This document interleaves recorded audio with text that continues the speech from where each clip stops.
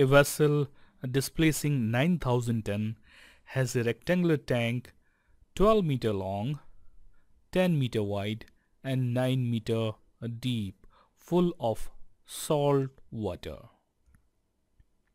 The km is a 7 meter and kg is a 6 meter. Find the gm when 1/3 of the tank is pumped out. So here, suppose this is the vessel, and this vessel is having a tank which is 10 meter like this and 12 meter long, 10 meter wide and 9 meter deep. The word deep tank means the tank is so deep that it is going up to the keel, or it starts from keel and is pretty high or deep down till the keel, and 1/3 of the tank is pumped out. So the tank was initially filled and now the tank is pumped out. That means the tank is slack. The tank is slack. That means the tank is slack. And if the tank is slack or partly filled, the tank will have free surface effect or free surface correction. The value of GM needs to be corrected accordingly. Now first find out how much water is pumped out. So this is the shaded region where which indicates that this is the water pumped out. So the water pumped out is 1/3 into the total dimension of the tank, which is 12 into 10 into 9 into 1.025. So this is the volume. Actually this is volume and this is a relative density. We know this formula, that density is equal to mass over volume. So mass is equal to volume into density. So we use this is the volume, and instead of density I have taken relative density, which is 1.025. This is the value of salt water relative density. Now we need to work out what is the center of gravity, what is the distance of center of gravity of this weight discharge. Well, we can assume that this was the total weight and it was discharged from this point. So what is going to be the effect on center of gravity? So this is the center of gravity, and the total height was 9 meter. Let me just go up here. The total height of the tank was 9 meter here, and 1/3 is discharge. So let's come back here. This was 9 meter, 1/3 is discharged. That means this 3 meter is gone. So the distance of the center of gravity from this line is only 1.5 meter. But the distance of this center of gravity, from keel will be this distance plus 1.5 meter. So 1.5 meter plus 6 is equal to 7.5 meter. That is the distance of this weight discharge. Let's also find out what is FSM, that is free surface movement. Well, the free surface movement is calculated by I, which is moment of inertia, into DI, which is density of liquid inside the tank. So the value of I is LBQ by 12. L has been 12 meter, breadth is 10 divided by 12. This is the value of LBQ by 12. This is the value of I, and we multiply this by 1.025, though we get this 1025 ton meter, that is free surface movement. Now in order to emphasize what was the value of L And what was the value of B? Let's just have a look here. Length was 12 meter and the breadth B was 10 meter, and that is what exactly I used here. So let's have this very interesting table which says remark, and this column is weight.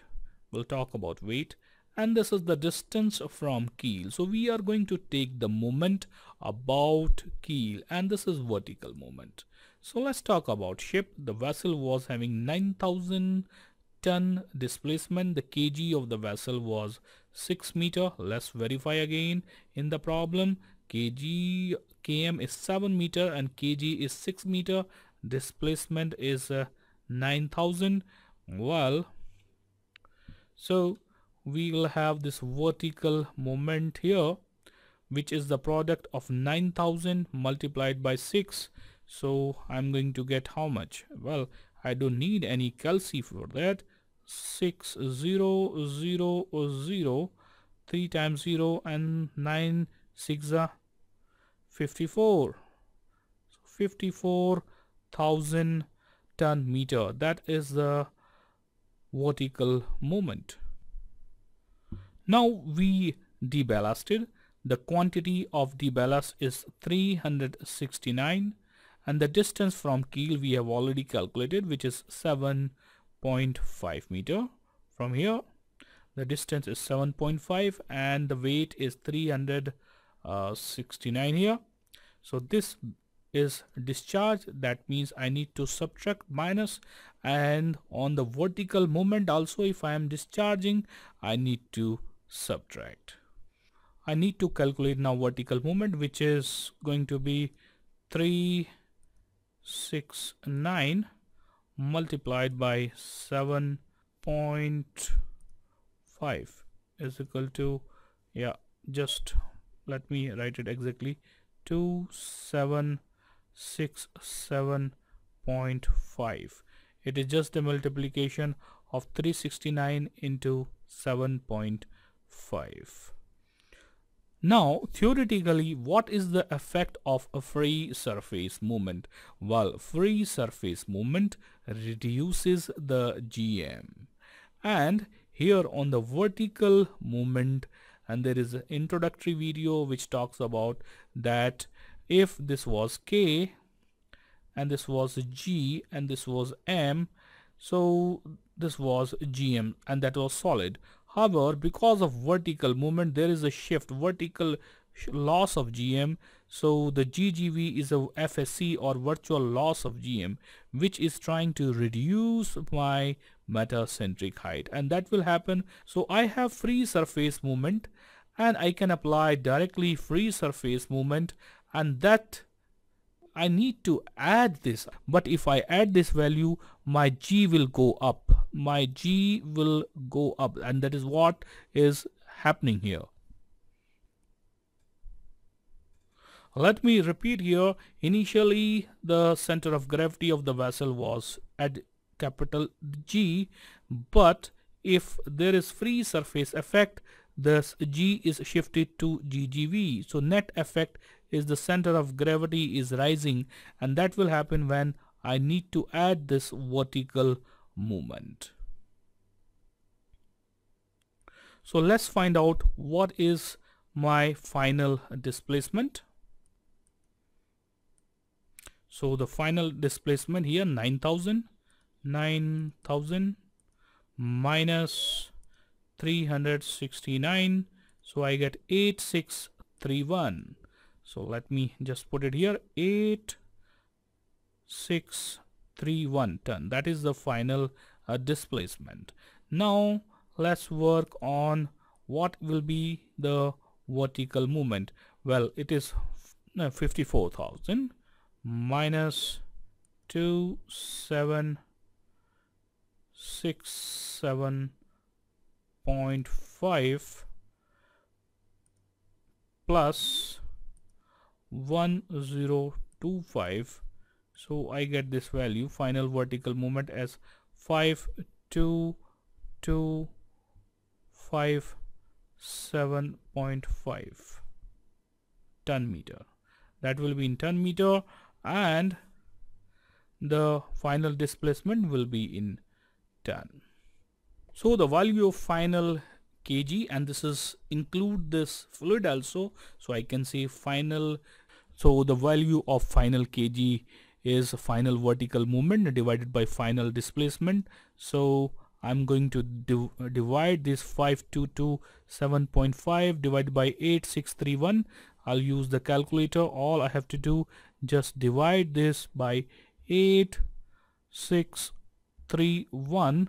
So I get this 6.0546. Well, I can round off to 5. I think that will make sense also. So instead of 4, I will just write 5. 6.055 meter. So the GM fluid will be km minus kg fluid. Kg fluid is 6.055 and the value of km in the problem is 7 meter. So I need to do now 7 meter. Let me just keep it this way. Yeah, the value of km is going to be 7 meter minus 6.055, which will give me, let me just do this, 7 meter minus 6.055 will give me 0.945 meter.